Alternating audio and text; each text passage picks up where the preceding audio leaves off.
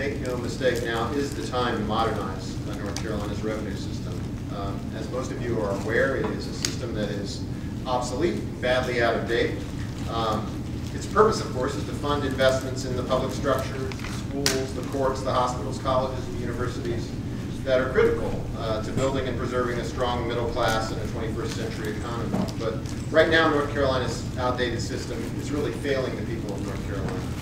While the Great Recession directly caused the collapse in state tax revenue, it is not the reason why now, with the state's economy slowly starting to turn around, that state revenues remain below pre-recession levels. That fact is directly attributable to the obsolescence of our system. Unless we take actions to modernize the way we collect tax revenues, North Carolina is setting itself up for a perpetual budget crisis, even when the economy finally does fully recover.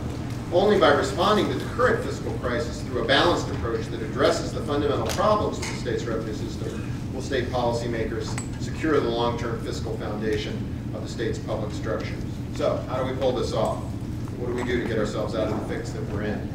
The way we deal with these issues on a daily basis in North Carolina is to listen to the wise counsel of the good folks at the North Carolina Budget and Tax Center. They're co-sponsoring the event with us today, and they're scattered throughout. We'll hear from Alexandra Sirota, who's the director of the Budget and Tax Center, after our main speaker. Please subscribe to their stuff, grab their materials that are there on the table. There's no other group like them in North Carolina, and they're the best of what they do in the country, so we're proud of them. But for today, our main man that we designated to point the way is Matthew Gardner. Matt is the executive director of ITEP, Institute on Taxation and Economic Policy. His work focuses on state and local tax systems and their effect on low and middle income taxpayers. He is the author of Who Pays? This is a document we've used for years in the Justice Center and Policy Watch. A distributional analysis of state and local tax systems in all 50 states. Shows really that the way that the tax responsibility is spread across the income groups in our state and other states. He's authored a number of comprehensive studies on specific states' tax systems, including Achieving Adequacy, Tax Options for New York in the wake of the CFE case, 2005, Tax Options for Arkansas, Funding Education after the Lakeview case, 2003, Balancing Act, Tax Reform Options for Illinois, 2002, and Choices for Iowa, Building a Better Tax System, 1998. He's also the primary author of the ITEP Guide to Fair State and Local Taxation, a primer designed to teach lawmakers and advocates the fundamentals of state and local tax policy. Other studies by Mr. Gardner include Tax Simplification Options for Iowa, a plan for progressive tax reform in Alabama, revenue-raising options for Louisiana. You get the idea. He's conducted tax analysis for state and local policymaker advocates in 45 different states. Mr. Gardner, the best thing about him, he is actually originally from Raleigh, North Carolina. Born here, probably one of a small number of people in this room. He resides in Washington. He has degrees from the University of Maryland and the University of Rochester. And so we're delighted to welcome him to the podium. And please help me welcome him. Matt Gardner.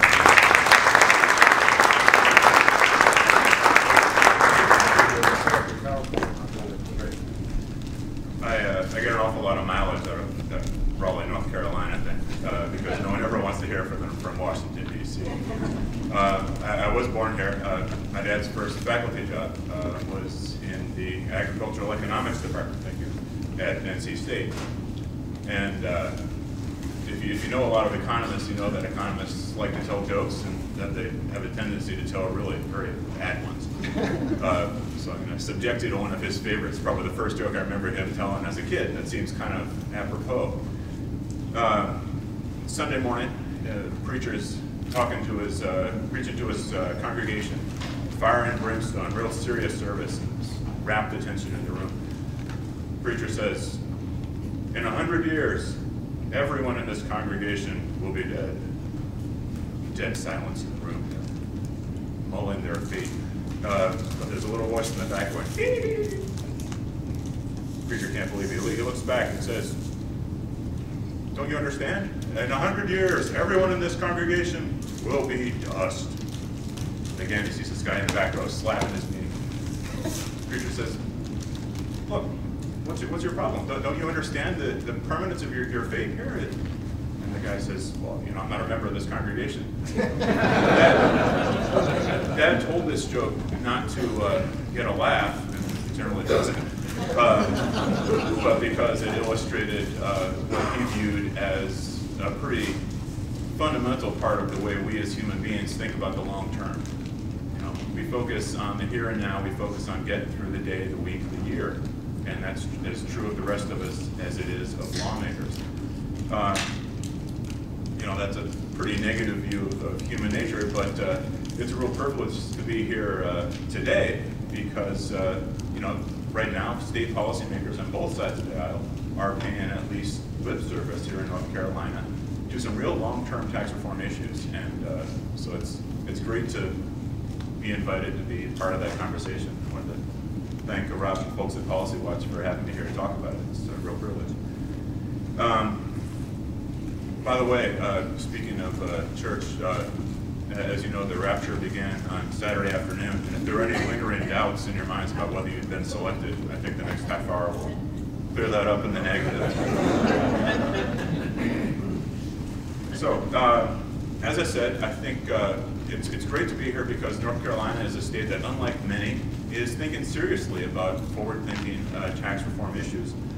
And so it's a good chance to separate the wheat from the chaff and talk a little bit about what's good that's being discussed and maybe what isn't on the agenda yet that ought to be. What I'd like to talk about today is... Working for you? Well, let me see. Oh, there we go. Got it. Maybe just a little higher. Oh, sure. First and foremost, thank you.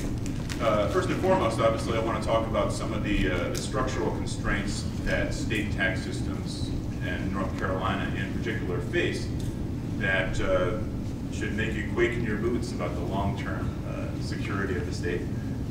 Second, to talk about what other states have done in recent years that really ought to give you hope that similar reforms can be enacted in North Carolina. Third, what North Carolina policymakers are discussing right now, the good and the bad, how to think about that. And I want to place this as we go along in the context of what we think a good tax system ought to look like. What are the basic principles on which most people can agree? And more importantly, what do those principles mean? We all would agree that fairness is a good thing. The problem is half of us think it's one thing and half of us think it's something else. So first, a quick word about, I already told you more than you need to know about me personally. ITEP as an organization has been around since 1980. We were founded in the wake of what is generally viewed as the biggest failure of state legislative policy, or state legislative inaction, I should say, in the last quarter century, which is California's Proposition 13, which, as you probably know, put a strict cap on property tax laws, eviscerated schools, and ended up really deforming the state's tax system for decades to come. The thing that makes us, in theory, worth listening to in state houses and in Washington, D.C. at the federal level is that we've got a computer model that lets us figure out, for pretty much anything you want to do to your tax system, how it's going to affect people at different income levels, and importantly, what the revenue yield of these tax changes are.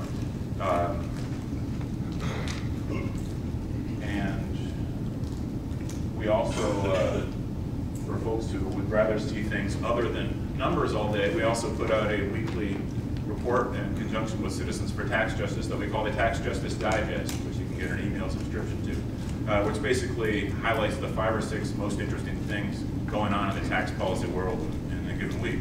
And yes, there are 5 or 6 interesting things going on in tax policy. So I urge you to sign up for that, and there'll be instructions at the end on how to do it.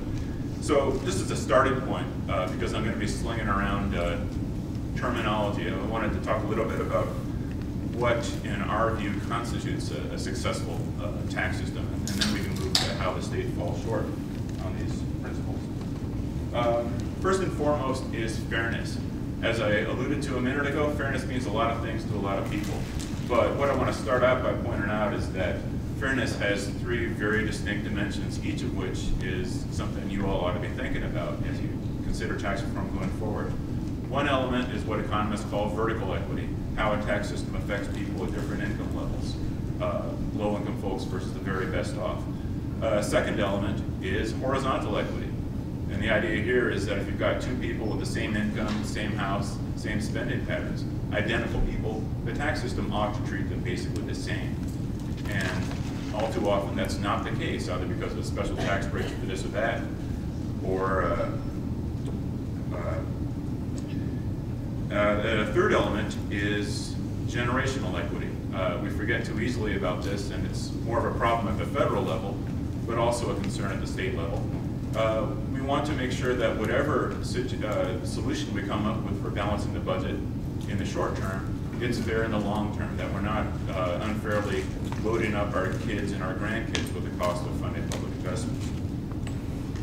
A second principle that I think I'm going to come back to again and again is base broadening. The idea here is that a tax has a sufficiently broad base. If whatever it's supposed to apply to, retail purchases in the case of the sales taxes, the income you earn every day in the case of the income tax, it ought to apply to all of it, unless there's a really good reason to exempt it. Whether it's salaries and wages and capital gains and dividends and pension benefits on the income tax side, or everything from groceries to haircuts to car repairs on the sales tax side, the starting point ought to be that you tax all of these things with as broad a base and as low a tax rate as you can and still fund public investments. That's not to say that these exemptions shouldn't exist. It is to say that we need to have a darn good reason for them. A third element, and this is obviously, I think, the bread and butter for state lawmakers, it's what they get elected to do right, is adequacy. Keeping the trains running, getting the bills paid this week, this fiscal year, is absolutely the first thing that policymakers need to be concerned about. I'm going to argue, till I'm blue in the face, that adequacy also has a long-term component that is every bit as vital. And while it's not, it's a bonus when lawmakers think about it, as they are in North Carolina right now. But it's never enough to say that you're balancing the budget this year. You have to think about next year. This, in a way, this is a no-brainer, but if you look around at what other states are doing right now, you see Illinois fixing their budget situation by actually accelerating sales tax payments from fiscal 12 into fiscal 11, basically changing 2011 into a 13-month year. I mean, that's the, it works. It solves your problem in fiscal 11, but it obviously takes a month away from fiscal 12, which I think they're now beginning to notice. Simplicity. I think this is a pretty vital one for a couple of reasons. One is that simplicity is unambiguously a good thing in a tax system. People should be able to understand how a tax system works, who is affected by it, why every element of it exists, insofar as these things can be understood. It shouldn't be operated under a cloud, it shouldn't be confusing, and it shouldn't be a 40-page tax form that you have to file out every year. The second reason why it's an important thing to talk about is that simplicity is also a contested notion, in the sense that some of the people who talk about simplicity are proposing remedies for complexity, tax complexity, that really don't make things a lot simpler. And as an example, if you look at the North Carolina tax forms, you've got an awful lot of lines for specific tax breaks for this and that and the other thing, exemptions, deductions, credits. The rate structure, by contrast, the graduated rate structure is basically one line. And calculating a graduated rate tax is not inherently more complex than calculating a flat tax rate. I think that's an important thing to recognize about simplicity and what it is and what it isn't. Equally important, economic development consequences. Whatever you do to your tax system, it shouldn't be putting your state's economy at a disadvantage. I bring this up here primarily to point out that there are two sides to the economic development coin. All too often, people think of taxes as simply a negative. They take things away from private citizens, and that's just a drain on the economy. Well, that's only true if you're taking tax revenue and flushing it down the toilet or keeping it under the bed. And of course, we're not doing that. The economic development impact of a tax cut that eviscerates education or transportation is as likely to be negative as it is to be positive, and it's important to recognize both sides of that equation. Neutrality just means that your tax system shouldn't be the reason individuals or businesses do things. Businesses should engage in investment. People should engage in their everyday economic decisions based on what makes economic sense in the market, not based on what the tax system is encouraging them to do. And lastly, exportability.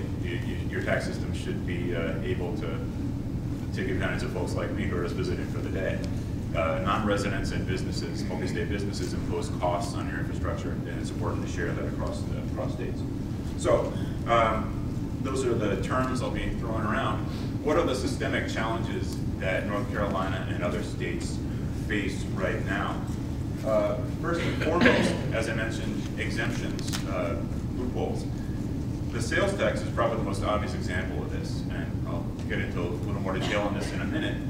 But there is a hodgepodge of exemptions in the sales tax, both for the everyday physical things we buy every day, like groceries, and for the things that didn't exist when the sales tax got enacted, services, car repair, haircuts. These are things that the original drafters of the sales tax laws didn't envision being a big part of the economy. Well, they're big and they're growing. The second element of sales tax systemic challenges has to do with e-commerce. Even things that are supposed to be taxed all too often are not taxed because they're bought on the internet. North Carolina has taken some good preliminary steps towards fixing that, but it's far from complete. On the corporate tax, this is another area where reform is definitely necessary. I'll show you some stats later on that will make your hair stand on end if you're all still awake. The corporate tax base, especially at the state level, is leaking from multiple sources. This is because both of the capacity of multi-state companies to arbitrarily shift their profits on paper from one state to another. Add to that the impact of tax breaks that lawmakers here in North Carolina have granted to specific corporations, often without sufficient oversight. Add to that the impact of federal tax breaks that are being expanded even as we speak in Washington, D.C., that pass through directly to reduce the North Carolina corporate tax base. All three of these are issues that threaten the North Carolina corporate tax. On the personal income tax, this is probably the most important area, and certainly is the building block around which sustainable reform needs to be made. North Carolina, like virtually, like 75% of the states with income taxes, allows tax breaks, itemized deductions borrowed from the federal government, a host of other tax breaks, exemptions, deductions, and credits, each of which is well-intentioned, each of which has its defenders, and each of which leads to the death by 1,000 cuts that the income tax is now subject to. There's this direct tension with the income tax, with the corporate tax, with the sales tax, between providing each of these tax breaks, again, each of which people like, and what the overall rate has to be. The broader the base, the lower the rate can be. The more exemptions you enact, the higher the rate has to be to raise money. I'll pass over property taxes. On sin taxes, the structure of the systemic challenges that people keep relying on them. This is less of an issue in North Carolina than it is in many states. It's only really with the gas tax, I guess, where you see that this tax just isn't really especially able to keep up with the cost of funding transportation. But the thing to know about sin taxes as a way of paying for things is that in general, they're based on how many units get consumed. If you're going to tax cigarettes, unless there's going to be a growth in the number of smokers or the growth in the number of packs people buy, these revenues aren't going up. It can be a short-term solution, but it is emphatically not a long-term solution to whatever fiscal woes you face. So why is it that policymakers in North Carolina and elsewhere are not thinking like this guy in the back pew? Why are they thinking about 75 years from now, these challenges that they don't have to address right now? The short answer is that based on the recent recession, they kind of do have to think about it. You can make a strong case that the reason taxes are just going in the tank at the state level in North Carolina and elsewhere the last couple of years, in a way they haven't, at any time in the last 40 years is because these gradually accruing holes in state tax bases really are starting to take their toll. The retail sales are shifting dramatically towards services. That has an impact also on the corporate tax. The aging population is absolutely diminishing the income tax. And that is accelerating the decline that you see in state tax revenues during a downturn. There are ups and downs every 5-10 years. We've had 3 recessions in the last 20 years, each of which has really knocked inflation-adjusted tax revenues down. But nobody has seen anything like what's happened in the last 3 years. And I think people are starting to realize that the structural problems we all face are a big part of that. The second element of the ongoing interest in long-term tax reform is that we're not facing a recession that is not only deep, it's really quite long. At this point, 3 years in, we're facing a bigger decline in state tax revenues right now, after 3 years, than we had been at any point during the last 3 recessions. Lastly, this decline in state tax revenues is not confined to any particular tax. Everything is performing badly. You can't pin it on the income tax, you can't pin it on the corporate tax. Nationwide, all the major taxes states rely on are going downhill fast. So it's a big, comprehensive problem. It's increasingly an issue right now because the way states have managed to hobble through without imposing really damaging cuts on the spending side the last couple of years has been with aid from the federal government. That aid is drying up right now. Going forward, states are going to be pretty much on their own in dealing with what's left of the fiscal shortfall. So that's the happy part of what I'm going to say.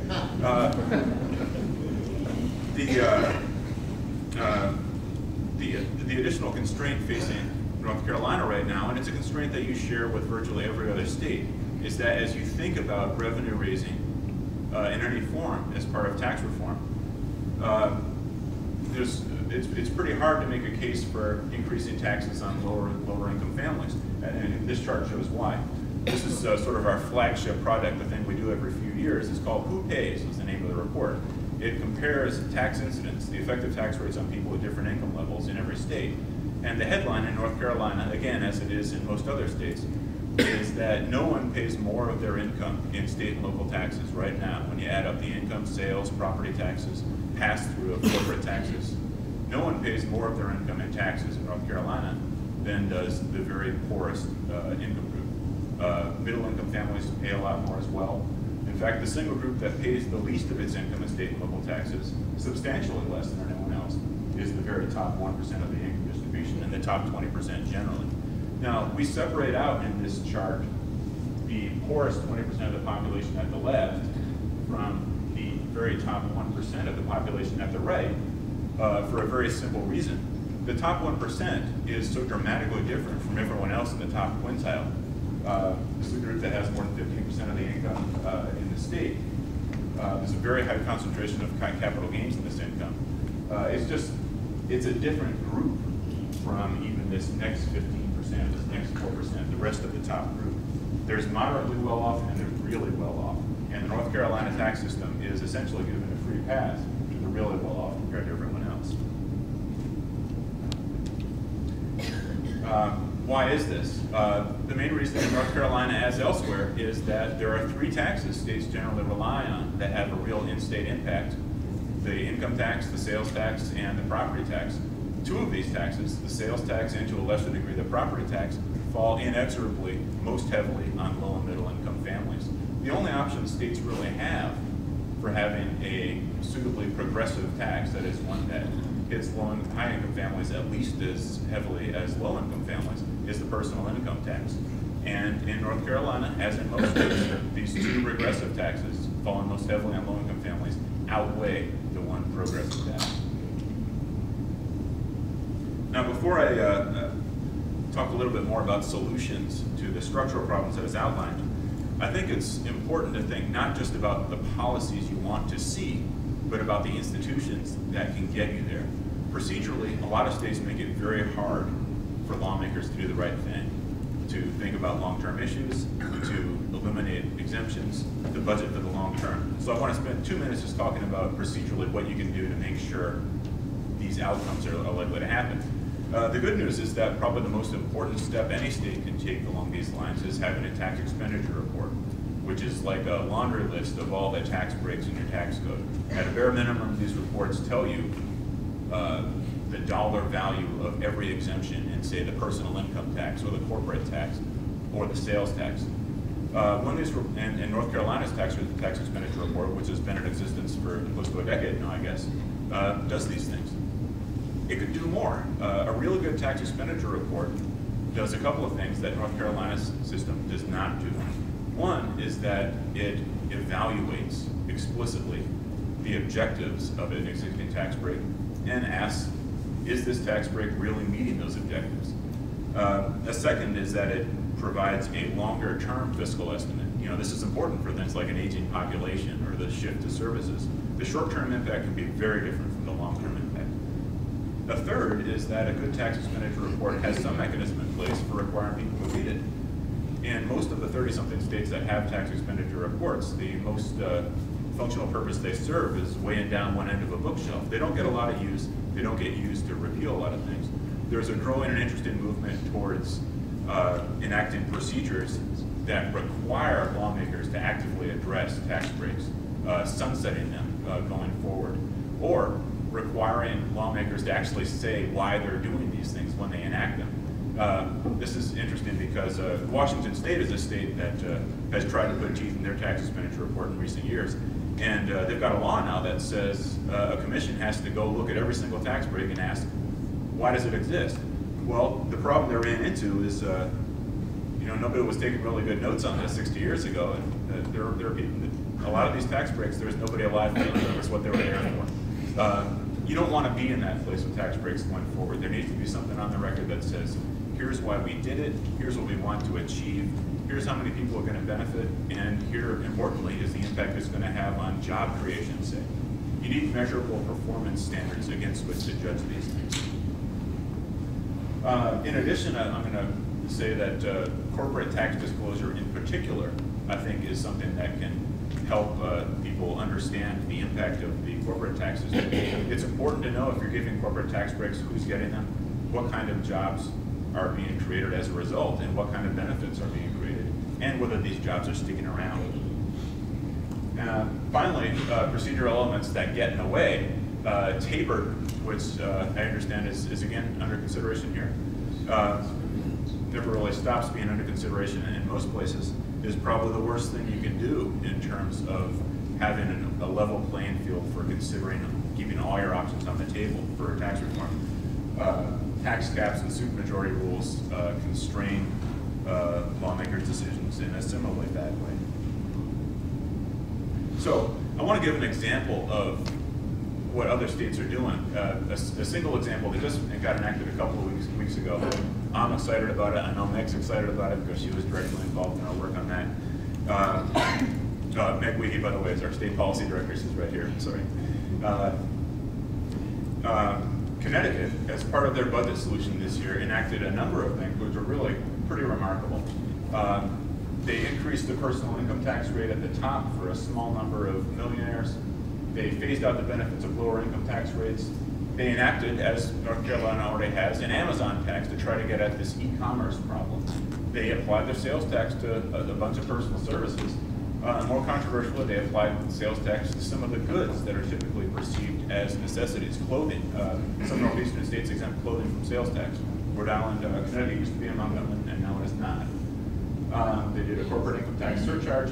Importantly, they had some regressive consumption taxes. The sales tax rate and the cigarette tax rate went up. Recognizing the impact this was going to have on low-income families, they enacted an earned income tax credit. North Carolina has one. It's a pretty low one. So a pretty broad-based and really it's a pretty good plan. On the income tax, if you think about sort of the universe of options available to North Carolina and what the choices are, obviously the first choice is, do you expand the base or do you increase the rates? As I've said already, I think the starting point for any effort at tax reform, whether it's the income tax or any other tax, needs to be the base. Examine every exemption, examine every loophole, ask, should this thing exist? But as you saw from the chart a minute ago, it's a pretty clear case to be made that increasing the rate at the top on the income tax could help as well. So these are both things that can be in play on the income tax side. A second element is whether you do it as a permanent or a temporary thing. I don't need to tell you guys about this since North Carolina has taken this strategy. A third element that I think is important to highlight in the current context is whether you do income tax reform as a revenue neutral or revenue raising thing. I'm going to argue that revenue raising is probably a pretty good goal from income tax reform for a couple of reasons. One is that if you think about sustainable tax reform, the income tax has been shown in most academic studies to perform better than other taxes over the long haul. There is an interesting debate about whether income taxes are too volatile. There were headlines in California 5 years ago about, 3 years ago really, about just the bottom falling out of income tax revenues. They've got a sharply progressive income tax. They've got huge budget deficits, and some people argue that having a progressive income tax, the volatility of capital gains income tax at the top is really what is putting them in trouble. What these people don't remember is that 7 years ago, California was enjoying, in 1 year, I think, a $4 billion increase just in their income tax 1 year over the next, about an eighth of which was due to Google millionaires cashing in their stock options. The thing with the income tax is that the good times are good and the bad times are bad, but on balance over the business cycle, the income tax is the most consistent performer. It keeps pace with income, it keeps pace with economic growth, and that is what you want in a tax over the long haul. That can't be said of the sales tax so much, certainly not of the property tax. These aren't taxes that grow as consistently over time as do the income tax. Moreover, academic research shows that sales taxes can be pretty darn volatile in the short run. And the chart I showed you a few minutes ago shows that the bottom's been falling out of pretty much every tax that states rely on. So again, it's not volatility in the income tax that's putting states in a jam right now. And the last thing I'll say about that is just that if you think volatility is bad, think about the alternative. Stability, I guess, is the direct alternative to that. My first car in college was an '82 Cavalier. That car was about as stable as you ever want to see. It sat in the backyard on blocks for a couple of years. It wasn't going anywhere, and neither are most of the revenue sources that people think of as stable, like the property tax, the cigarette tax. So there's this trade-off between volatility and stability, but volatile taxes in the short run tend to be the most sustainable ones in the long run. And the solution to dealing with them isn't to get rid of them, as some have argued in California, but to manage them well with an effective rainy day fund. The other concern that's been raised with progressive income taxes has to do with the so-called millionaire migration idea.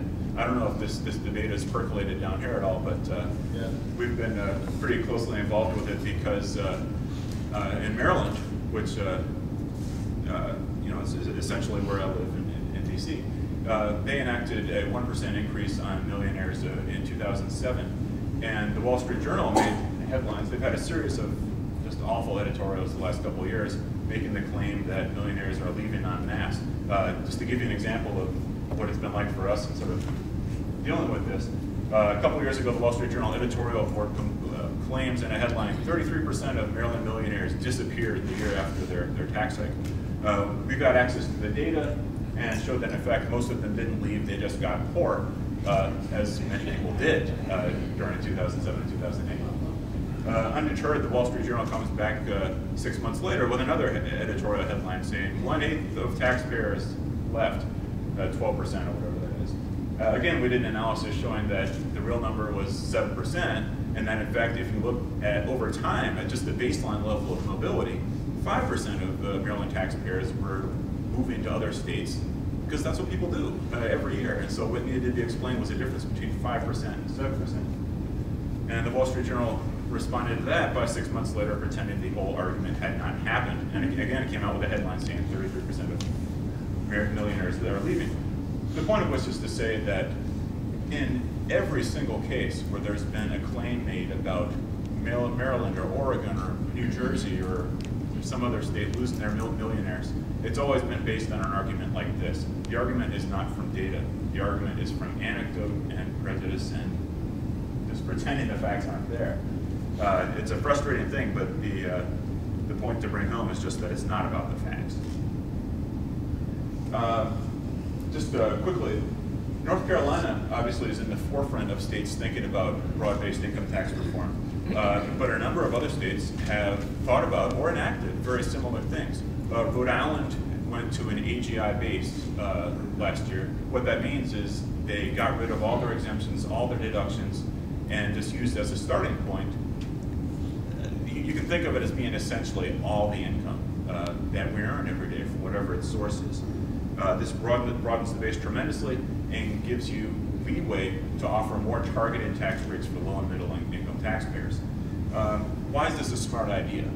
I mentioned that itemized deductions are one source of leakage in the income tax. We spend money on itemized deductions as a nation, and North Carolina as a state spends money on itemized deductions, and it ought to be thought of that way. And if you compare the aggregate amount of money we spend on, say, low-income housing, Section 8 housing, directly through the federal government, to the amount we spend on the itemized deduction for mortgage interest, I think it's like a 3-to-1 ratio in favor of mortgage interest. This is not a decision we would make rationally, and it's certainly not a decision we would defend on its face if we had to defend it every year, and yet that's what we do. By eliminating itemized deductions, I think that's or paring them back and turning them into a targeted credit that's available for the low and middle income families for whom we're really interested in making them homeowners and allowing homeownership to be affordable for them. We can start to have a more sane discussion about every element of public policy that's enshrined in the tax code. Taking you to an AGI base gets you there, and a growing number of states are either talking about it or actually doing it. On the sales tax, the picture is worth 1,000 words, I guess. What we know about the sales tax base in North Carolina is two things. One, the rate's going up, and the other is the base is getting smaller. The share of what you all spend every day that is ultimately subject to sales tax is shrinking by the day, and that is why the tax rate is going up. There's a direct trade-off here. Any steps that you take to tax more services, whether it's things you use or things you don't, is going to reduce the likelihood that the sales tax rate goes up next year or the year after that, and it's going to increase the likelihood that lawmakers can actually reduce that rate.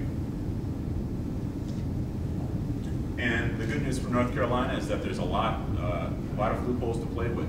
If you rank states according to the number of services, intangible services that they tax, North Carolina is not at the bottom of the heap, but they're pretty close. Something like 30 out of 168 potentially taxable services are taxed in the North Carolina sales tax code right now.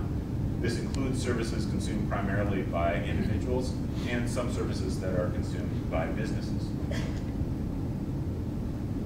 So far, in the last few years, there hasn't been a lot of action on actually enacting sales tax base expansions. Connecticut made headlines by doing it this year, New Jersey a couple years ago. But a lot of people are thinking about it right now as gaining critical mass. The second front along which there's been a lot of action, and again, I don't need to tell you guys about this, is e-commerce, the Amazon tax approach. This is, on the Amazon tax, I think the thing to know about that is that this is a second best approach. What would be preferable would be if Congress would allow states to tax e-commerce. Congress has shown remarkably little interest in doing that, and I would argue that there are no good reasons for Congress not to act on this immediately.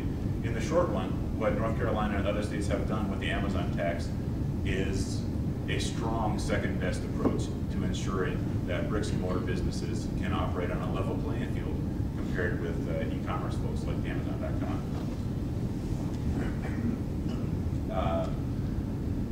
On the corporate tax front, I should have mentioned this initially, and Rob, throw something at me if I'm running out of time. I think you're good. Okay. Maybe another 5, 10 minutes. Okay.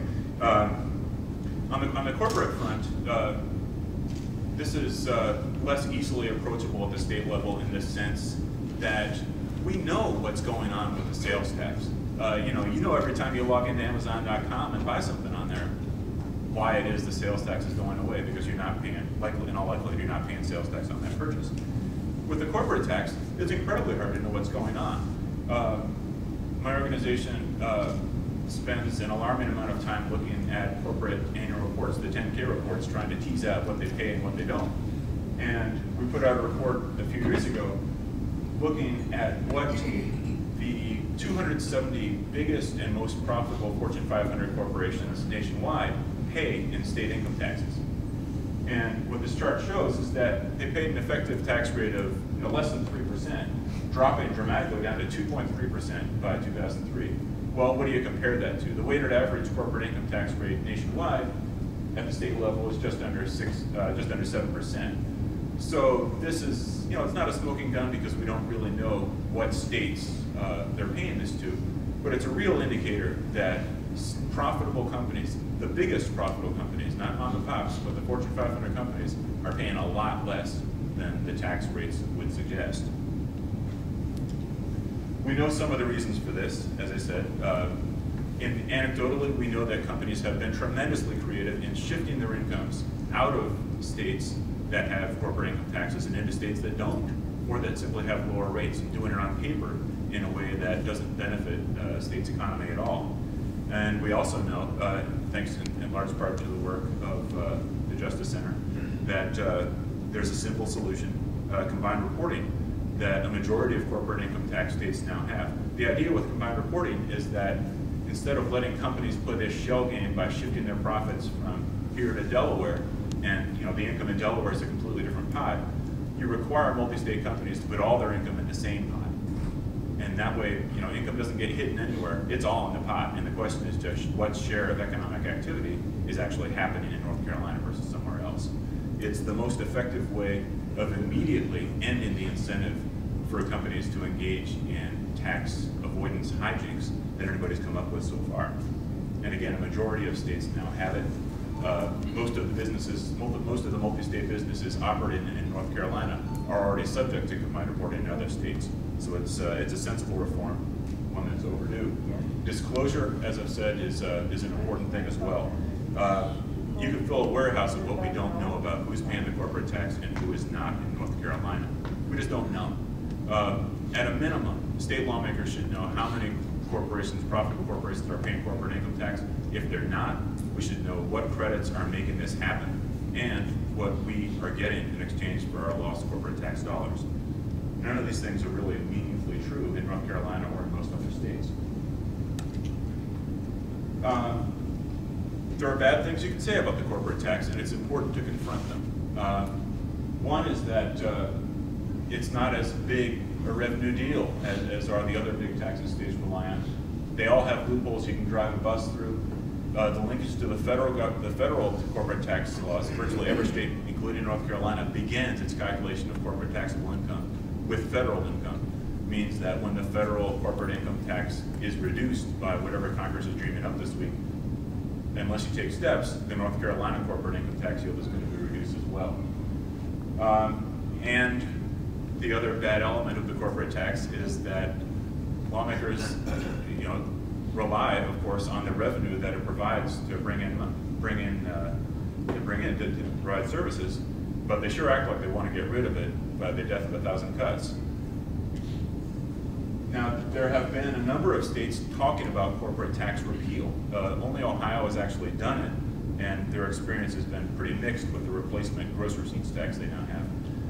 But the thing to know about this is that quite a few people got elected in 2010 promising to get rid of the corporate income tax. None of them have been able to deliver, and it seems pretty clear that none of them will be able to deliver. Corporate income tax repeal is not on the agenda in North Carolina, but cutting the corporate income tax rate is.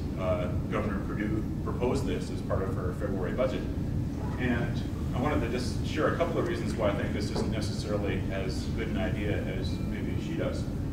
One is that you can't think, as I said already, you can't think about tax cuts of any kind, certainly corporate tax cuts, as being unambiguously an economic development tool. Because in a balanced budget environment, particularly in a challenging balanced budget environment, any spending cut, any tax cut results in a spending cut. And you have to think about what's the economic impact of having fewer teachers, worse roads on the economy. Second is that when you cut corporate income taxes, the benefit flows to shareholders wherever they are. For multi-state corporations, their shareholders could be in South Carolina, they could be in China, you don't know. A third is that you can write off, just as individuals can take an itemized deduction for your state income taxes on the individual level, companies can write off their state income taxes on their federal corporate income taxes. That means that whatever the difference is in the law between the corporate income tax in North Carolina and South Carolina, according to the law, the effective difference is substantially smaller. And again, as I said, all indications, although we don't really know, are that the corporate income tax rate that North Carolina actually has in the law is sort of like a New York traffic law. It's really just a rough guideline. I know I'm out of time, so I'll skip through this. I just want to say a couple of words about the other drain on corporate taxes, which is business tax incentives. Again, if you think about whether business tax incentives have an impact, incontestably they do. They cost you money. Do they have a positive impact on your state's economic development climate? You can't know unless you have a calculus that we don't really have for evaluating the added investment you get versus the cost of public services. You also can't tell for any given corporate tax break whether states are simply rewarding companies for what they were going to do anyway. Motorola just got $100 million from the state of Illinois for staying in the state, a thing that nobody really seemed to think they weren't going to do. Lawmakers are sort of wondering what's going on with that.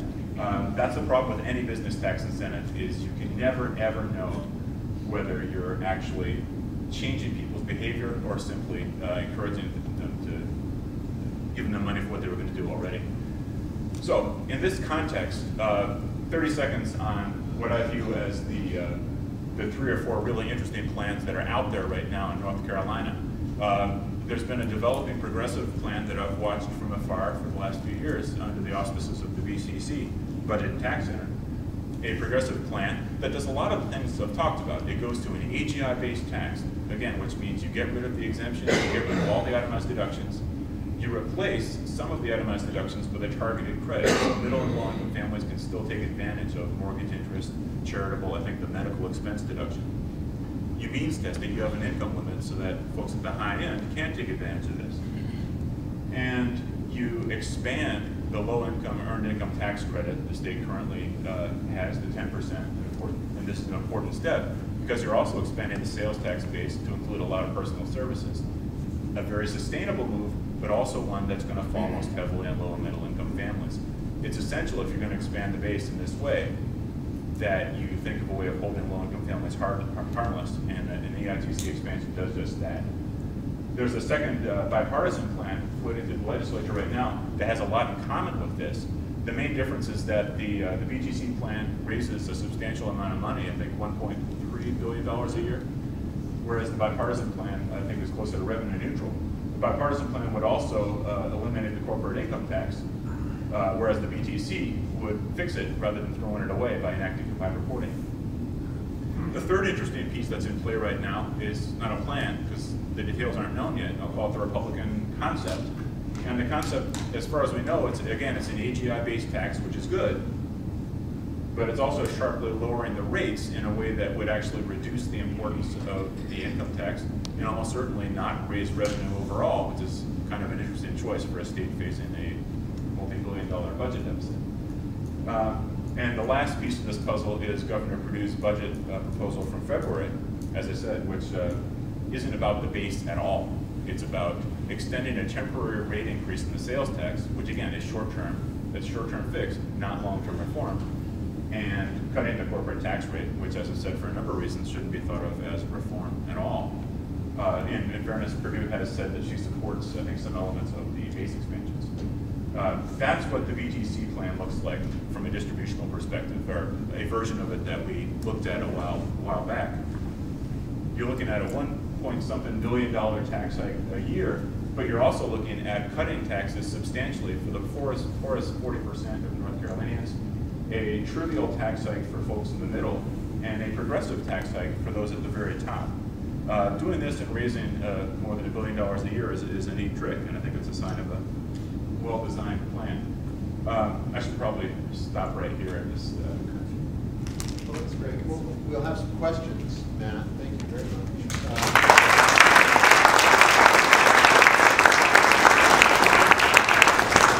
Alexander, did you want to make any comments about the the Budget and Tax Center's worker. Did Matt do a good job of explaining what y'all are up to? I think so. I just would...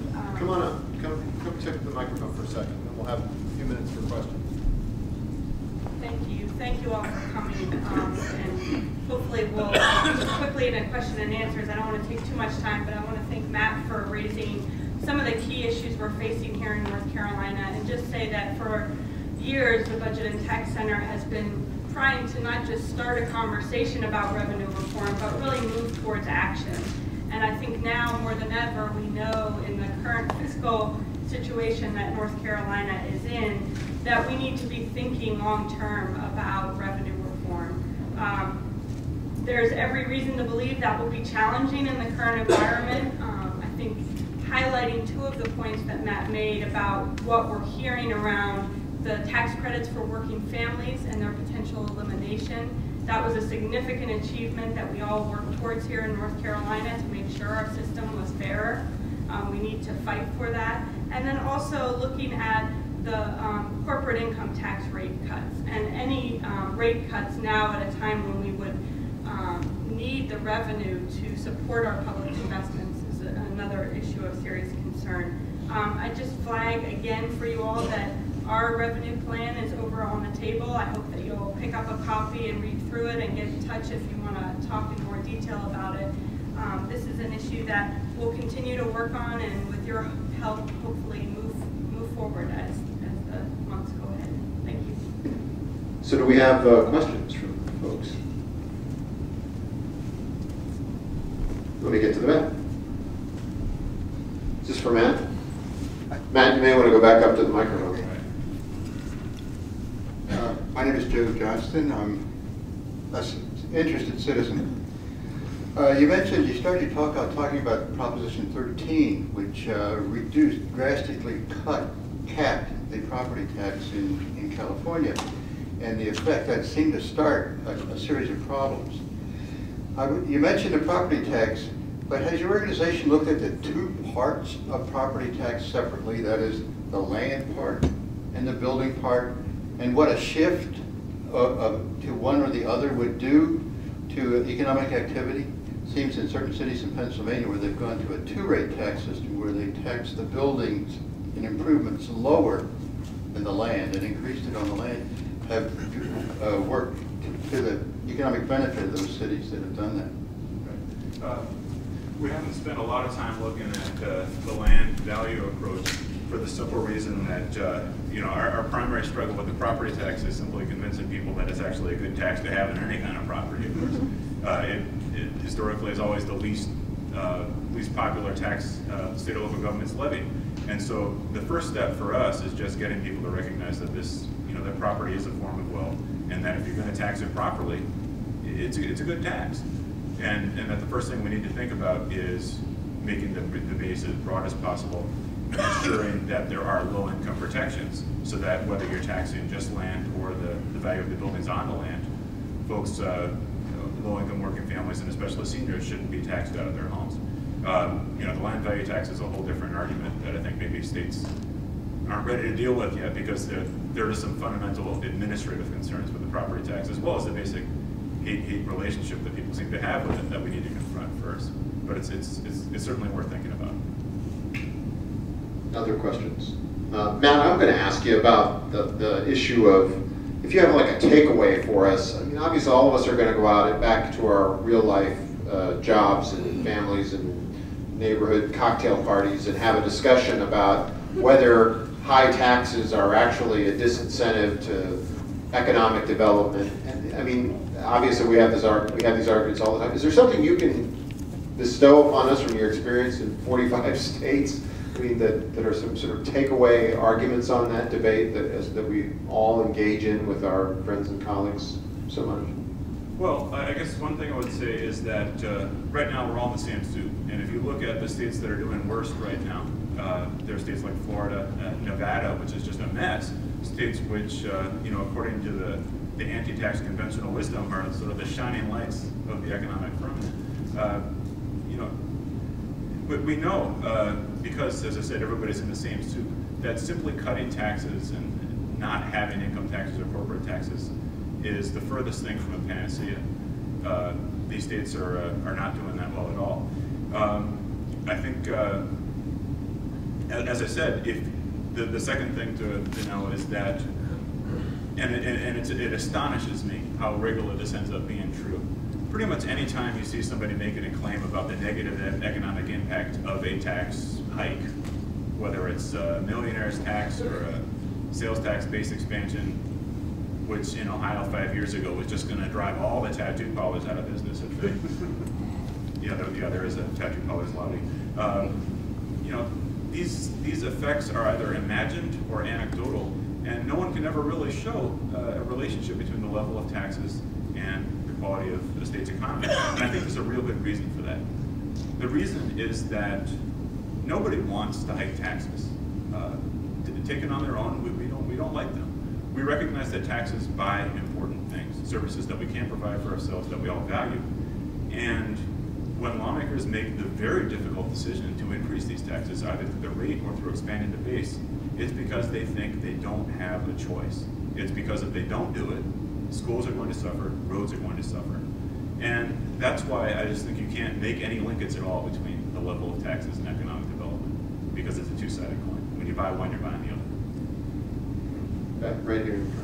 I want to follow up on that question. I remember in New York, maybe a decade or more ago, probably the best thing done, and it may have been by the Attorney General, who systematically went through the tax incentives, the corporate tax breaks, and showed that they had absolutely no influence on job creation. And I wondered if that study was being done maybe in more detail.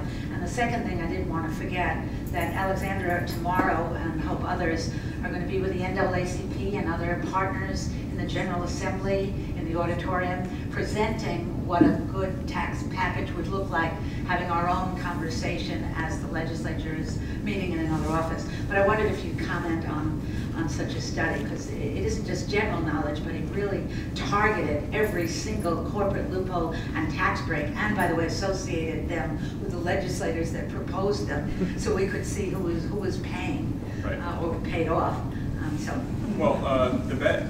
The first thing I'll say is that there's so much privacy around the provision of corporate tax breaks that all too often we just don't know who's getting them. So it's hard to know how effective they can be. When business leaders have candid moments, as Mayor Bloomberg did in New York City a while ago, or Paul O'Neill, who used to run, I think, Alcoa, was it, before he became Secretary of Treasury? Yeah. These guys will say in candid moments, if you're basing your investment decisions, your relocation decisions as a business on tax breaks, you don't have a business. In the end, these things can't be effective if you have a decent business plan. Having said that, you can, if you want, figure out how many jobs are being created as a result of a tax break. And I think every state that provides tax breaks of any kind should have legislation in place mandating that these companies tell you how many jobs they're creating, what the wages, what the health benefits are, what the state is getting for these things. The bad news is that even when you do that, you can't tell that they weren't going to do it anyway. So you can never know, and this is the reason why academic studies, they're just completely inconclusive on this point. Nobody can prove academically a linkage between the provision of corporate tax breaks and a state's economic growth. The reason for that is just that all too often, I think the norm is that you're giving people money for doing what they were going to do anyway. We have one more question from Representative Lubke. Well, just if I could, a quick comment and then a question. One of the things that's going on is we all know we don't have enough revenue in North Carolina, but for me the frustrating part about the public debate has been that almost everyone acquiesces in the sales tax is the only way to bring forward the revenue. I just mentioned that Speaker Tillis is assured that these bills will not go anywhere, but I put in House Bill 879, a millionaire's tax, the tax that as referenced, that would just go, which affects 5,000 out of 4 million tax filers in North Carolina, and brings in $90 million a year. That's one that in your public discussion, I wish you would talk about. The second is that Representative Weiss and I have reinstituted put in again the progressive income tax surcharge as part of the temporary taxes. Talk about that too, the House Bill 890.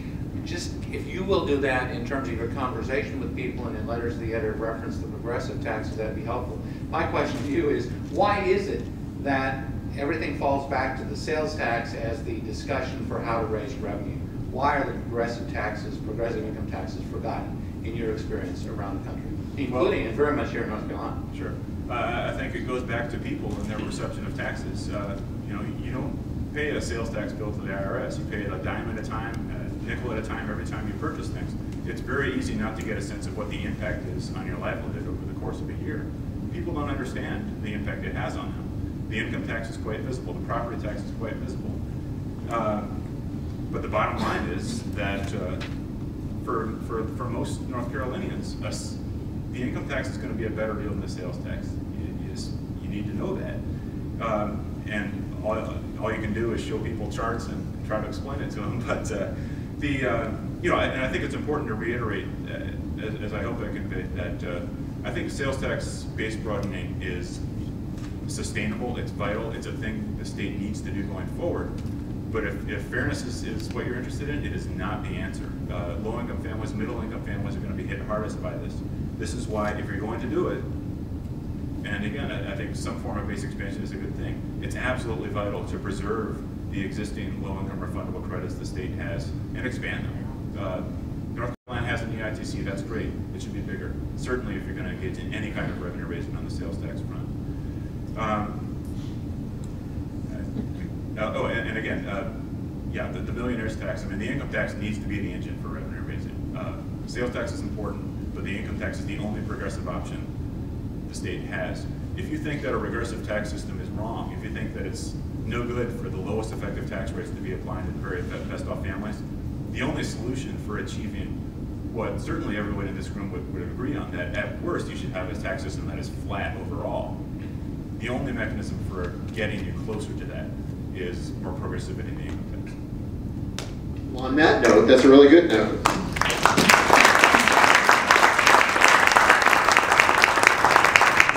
Matt, thank you very much. Thank you all for coming today. We'll be having we may be scheduling an event very soon in the month of June on this taxpayer Bill of Rights business, so stay tuned. We'll have some more fun tax talk. And these are taxing times, so hang in there.